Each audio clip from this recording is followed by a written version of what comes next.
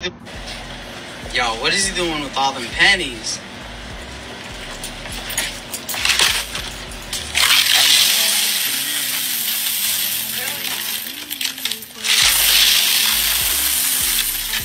Our pump's not working.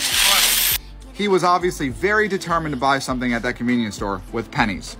But there's something going on with 2001 Denver pennies that's making them sell for a fortune. That one sold for $78,000 a couple months ago. And then another one last year sold for $114,000. No one's talking about this. Save it, and I'm gonna tell you right now. This is the perfect time to look at your 2001 Denver pennies. And if you turn it over and the back looks like a dime, it's worth a fortune. That's the one that sold for 114 grand. There's the one for 78. Very odd, too, in the last year. I hope you enjoyed. Make sure you like and follow the Coin Channel.